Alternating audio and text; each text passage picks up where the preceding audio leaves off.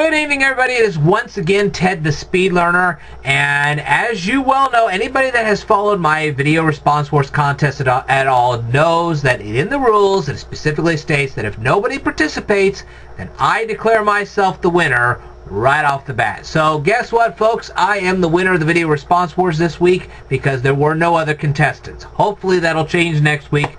We're going to give it a try. Anyway, I thought I would go ahead and give an Easter commentary since it is Easter Sunday. Normally I would not do a video on a holiday, and that is because of my Christian beliefs, but in this particular case I decided to go ahead and make an exception because of what I'm going to talk about. Now, I hear this all the time. Well, we should go after the retailers because they're open on the holidays. Really? Let me ask you this. Now, people ask me about this all the time. Well, how do you feel about all this? Okay, well, here's my response. 70% of our country is supposed to be Christian. Okay? At least 70%. Yet, where are our hearts? Where are our hearts? Are they with our families? Are they within the church? Or are they in the supermarket? Now, I know that there are some situations, and I'll say this, a lot of the reason why our hearts can be found in the supermarket on a holiday is because of poor planning. Now, I will give an exception here.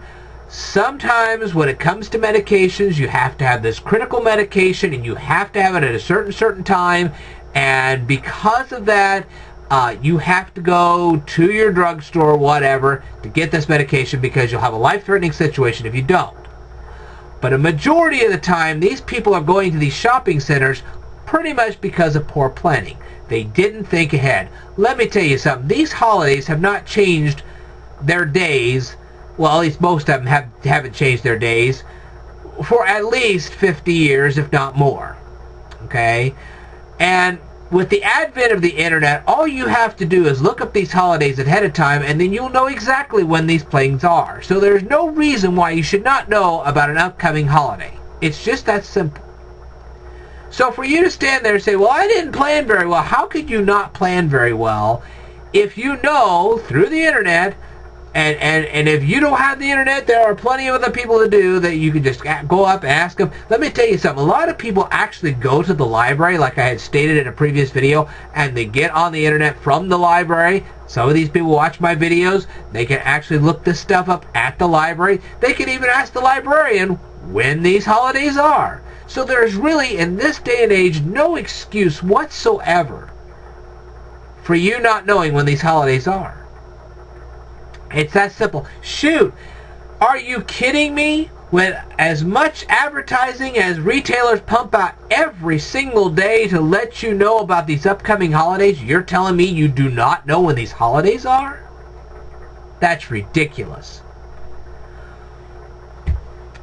But that's one problem.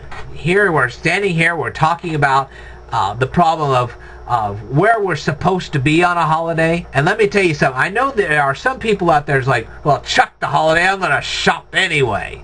Let me tell you something. God has a message for you. It's right there in that Bible, and I don't think you're going to like what he has to say about that. It's that simple. But then we have a second problem, okay?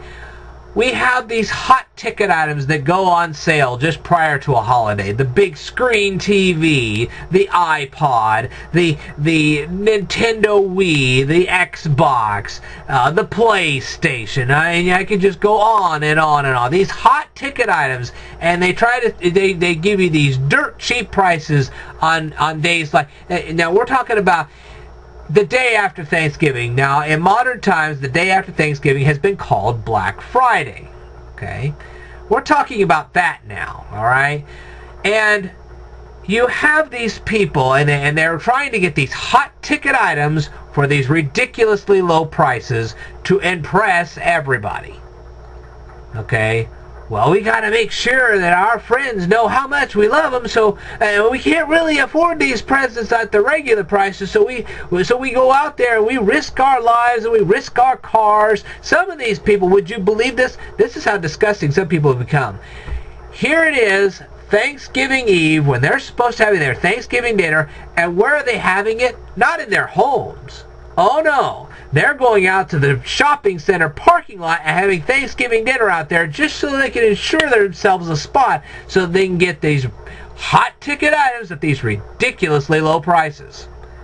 Now, other people, they don't camp out. They get up at 3 o'clock in the morning. Now, think about this. 3 hours have just passed from midnight of Thanksgiving, and now they're up again, getting themselves all duded up to go out and rush themselves up to the shopping center, risking their car, risking their lives. Because remember, we're talking about people that will rush in a stampede into these stores, so that's risking their lives, to get this hot ticket item at this ridiculously low price so they can impress their friends. What insanity! These are the kind of people that should be locked up. Literally, they really should be locked up. Is that how Christianity works these days? You really have to ask yourself that question. Is that what way God would want you to do it? The answer is no. It's flat out no. Let me tell you something. If you're standing there telling everybody that God is your supplier, then wouldn't it make more sense that God would not only tell you what gift to buy for the person you're supposed to be buying for, but on top of that, He would provide a time for you to buy the present and make sure the present was there?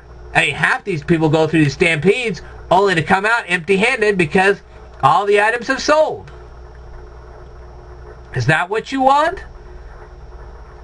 When you're trusting in God, God will tell you when to go get the present.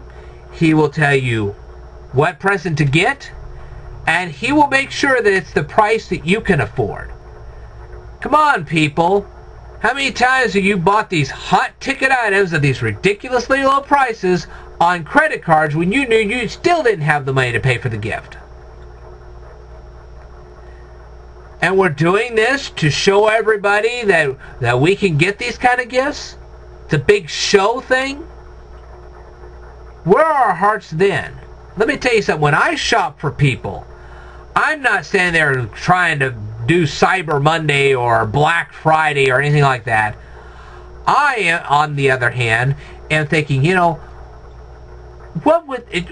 does this person feel? What is this person like? Getting a gift that is appropriate for them. And I know God's my supplier, and He'll help me find the right price at the right time and make sure the item's there. Because you want to make sure that person gets it, because that's how much you care about people. If you let God guide your purchases, you'll be better off. Now, here's the last point I'm going to try to make. When you're trying to get hypercritical medicines, that's one thing. But when you have a kid whining in your house about chocolate milk, here's what my answer to that. Why aren't we teaching the sacrifices of Jesus? If we don't nip this whining thing in the bud now, what's that kid going to be like 20 or 30 years down the road? Is that what we want? Are we teaching materialism to our kids? Or are we teaching them how Christianity actually works?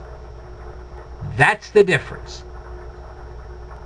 When you're buying a present for somebody, or if you're just buying supplies, teach your kids how to plan ahead.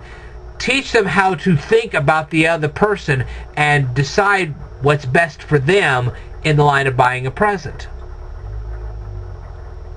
Quit worrying about those hot ticket items at those ridiculously low prices. It's not worth your life, and it is not worth wrecking your car for. And quit having Thanksgiving dinner in the parking lot. That's just disgusting. That's insane. You should be committed for that. But most importantly, if 70% of our country is supposed to be as Christian as we say they are, then it all comes down to a supply and demand issue. If there is not a demand because the customers are no longer in the stores on those holidays, then most likely the stores will close on those holidays because they'll have nobody to sell to. Okay? My answer to you people is this. If you are that Christian, you should be in your homes. You should be in your churches. You should not be in the shopping center unless you absolutely have to. And if you're doing it that way, more likely you will see a lot of stores closing because they won't have a lot of customers. They're not going to keep a store open if there's only going to be 2 or 3 customers when there normally is like 50 or 60. Don't blame the store owners. They're just supplying the demand. It's you that has the problem. It's you. Search your heart. Search the Bible. Learn the ways of Jesus. And then use that as your guide to shopping. Holiday shopping is spelled out very crystal clear in the Bible. Abide by that, and you will do fine over the holidays. Most of the problem with the holidays these days are poor planning, and like I said, all you have to do is get on the internet or talk to a friend or whatever, get those dates and get things ready ahead of time so you're not have to deal with this.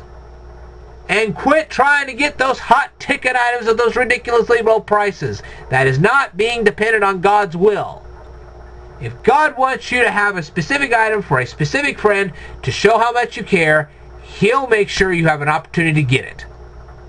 And you'll be able to get it safely at the price God wants you to pay, not what you want to pay.